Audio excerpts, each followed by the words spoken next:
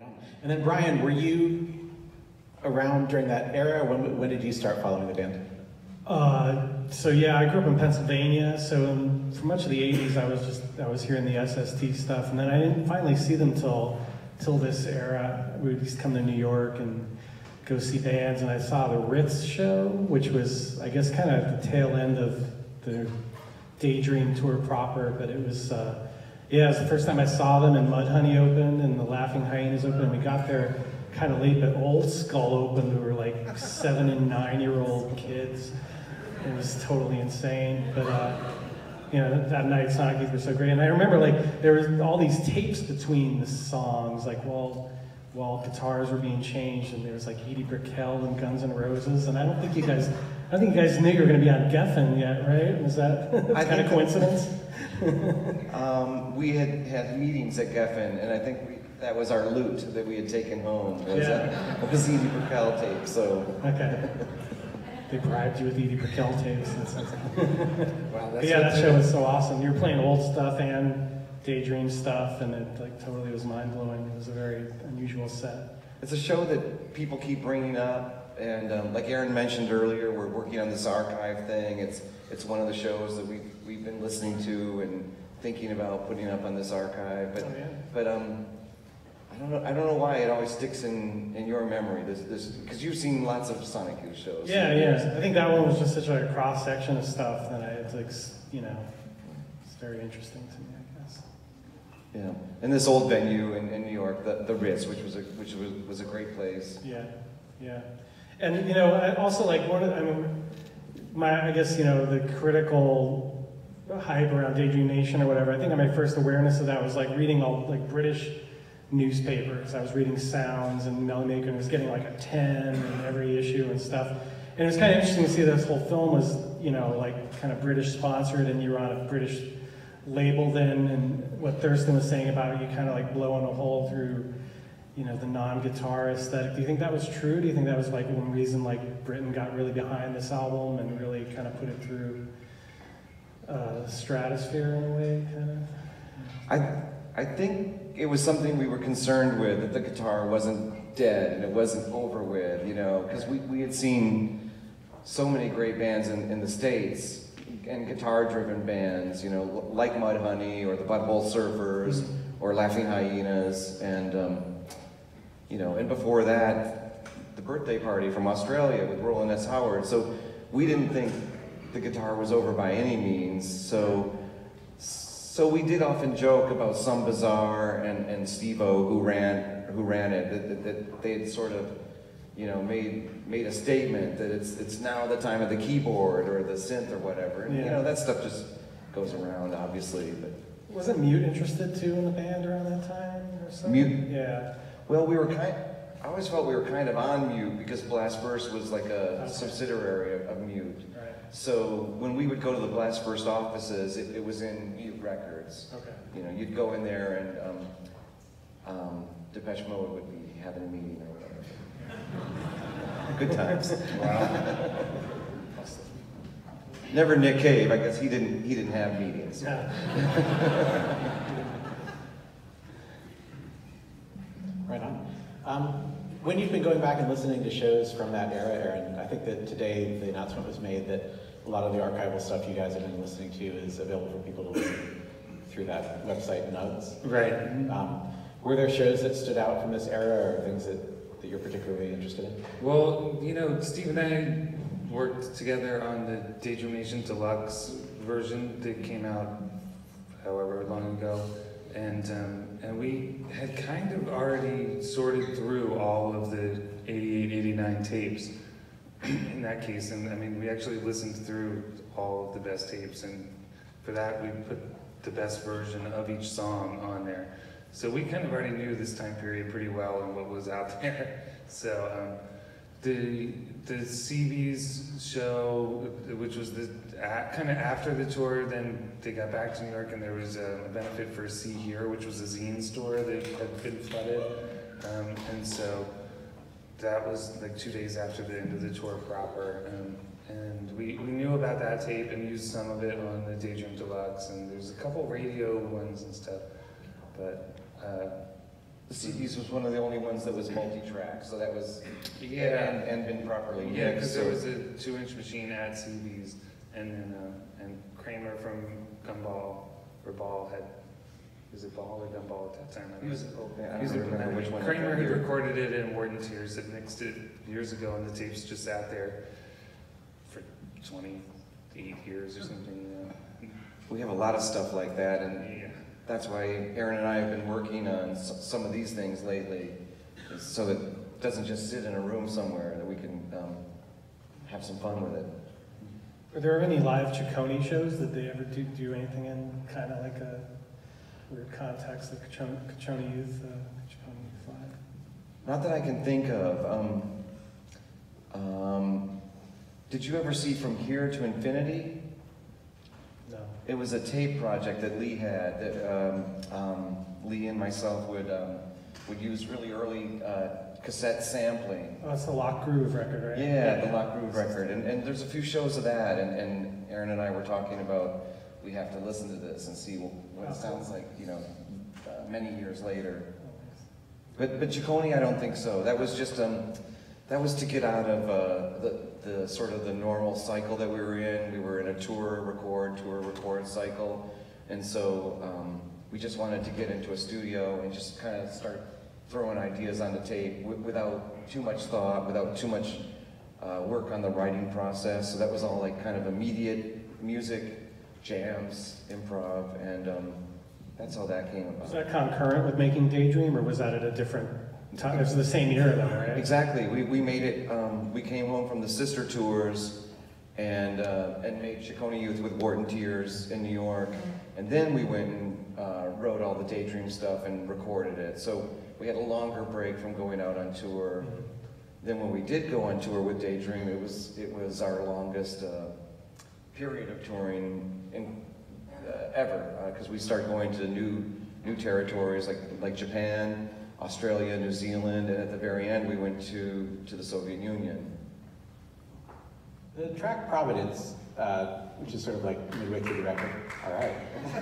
If you could talk about what people are hearing during that track, and then I was curious if the band had, during that era, made any other recordings like that didn't make it to the record, but were music concrete, sort of. Yeah, we didn't record a lot that didn't make it onto the record, so there weren't many outtakes in those days, and I guess the couple deluxe editions that we did, we found live the best stuff, yeah, there was mostly live stuff. Like covers and beats. Yeah, there wasn't a lot of studio outtakes, but that particular recording, I think we were having a lunch break or a dinner break, and Thurston loves these old PV amp heads, and they have a fan on top of the head to keep it cool, because it's a tube amp and it gets quite warm.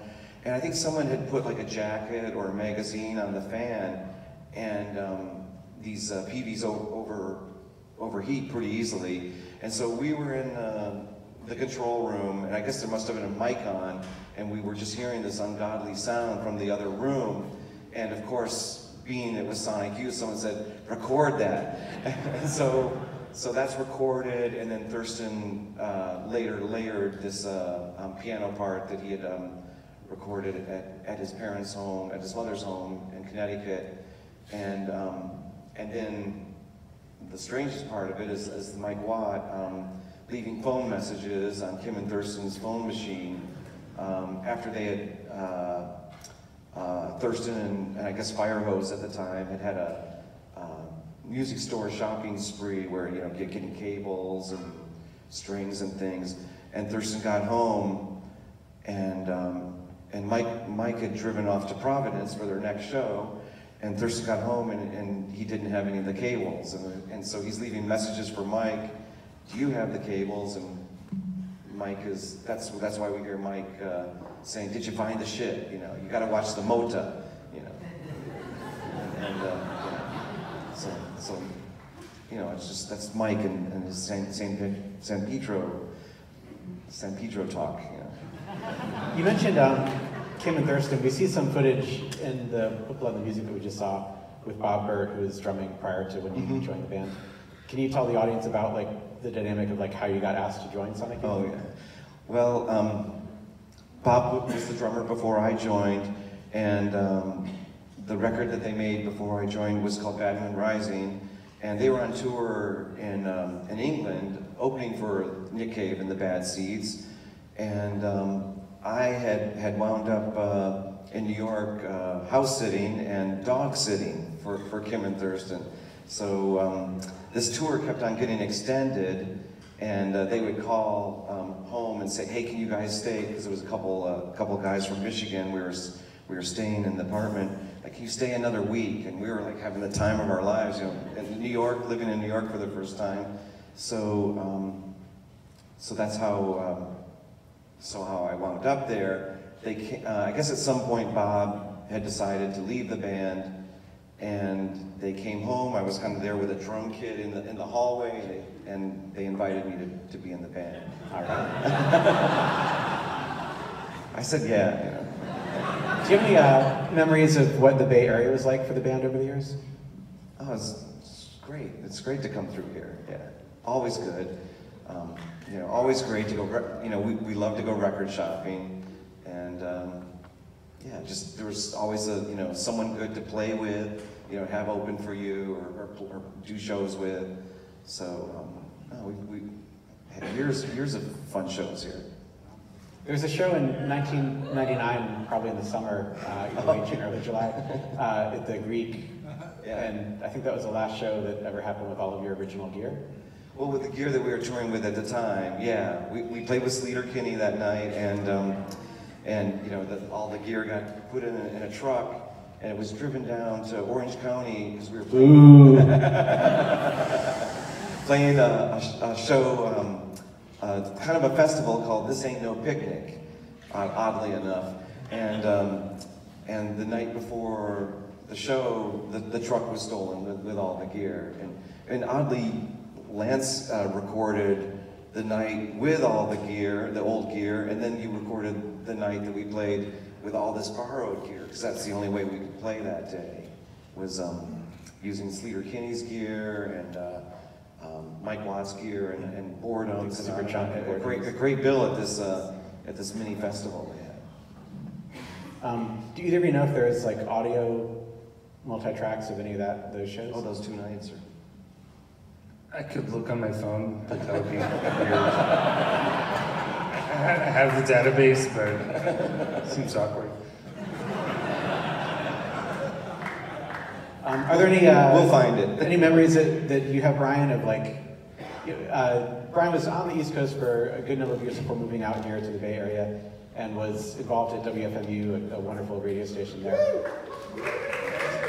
Yeah, I think my favorite story was I think I made it up to Binghamton to college to see you guys, and I think it was the first time like the Boredoms came over to the States, so there was kind of maybe a powwow of like trying to see what the Boredoms were all about, and everybody was kind of eating dinner and bouncing names off them like Nirvana, Dinosaur, and the Boredoms were like, we don't know any of that, and Thurston was like, well, what records have you bought? And they just opened up this box of Chipmunk records. They just spent the whole tour collecting Chipmunks albums. And I remember that they were showing a trailer for Chipmunk Punk before this, and I was like, that kind of stuck in my mind. Thurston was just like flabbergasted.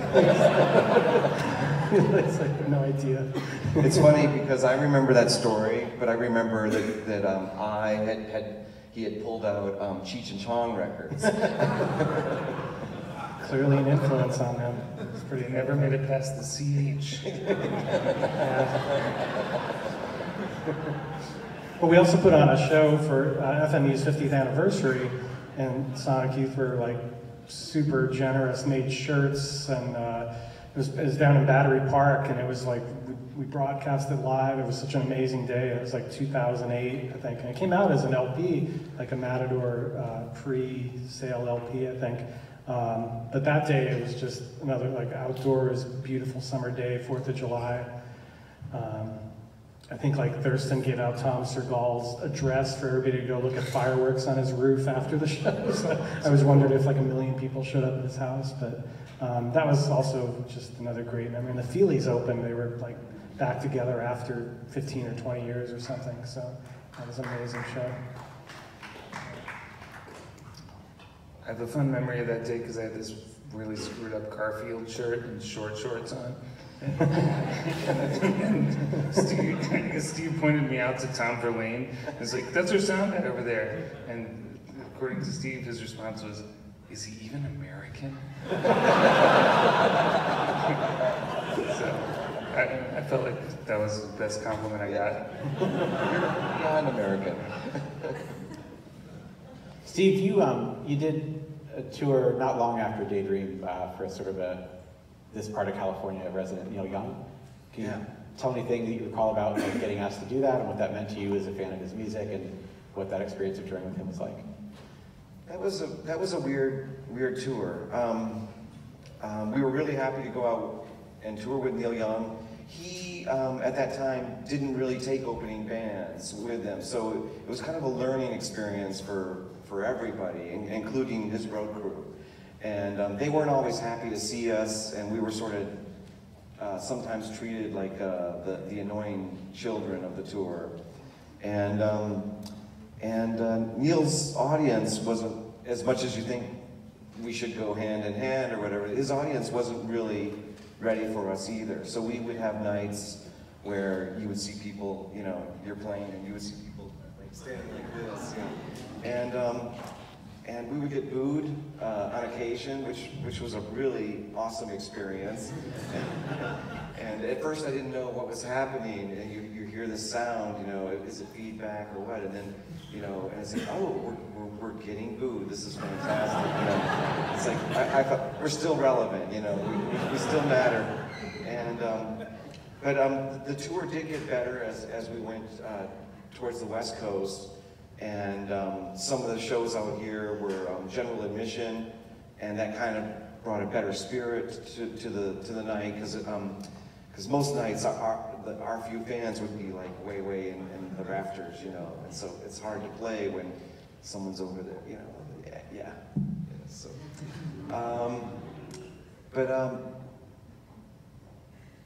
he played amazingly on that tour, and I must have seen him play 30 times, you know, of all those shows.